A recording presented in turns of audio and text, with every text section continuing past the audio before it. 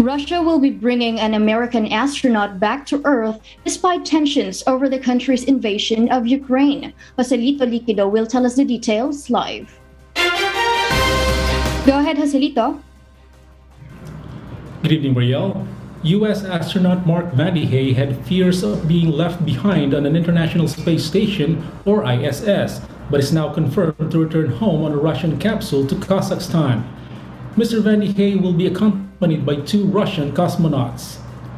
NASA's ISS program manager Joel Montalbano said they are currently in talks with Russian colleagues and admitted that the astronauts are aware of the situation between Russia and Ukraine.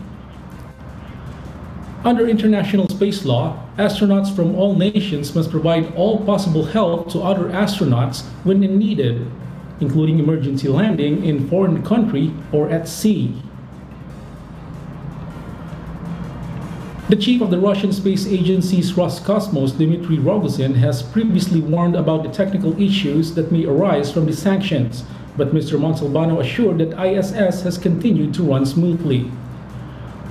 Aboard the ISS, the U.S. controls power and life support, while Russia controls the space station's propulsion control system. Mr. Vande Hey has been in space for 355 days and now holds the U.S. record for the most time spent in space. Back to you, Marielle. Thank you, Joselito Liquido, for that live report.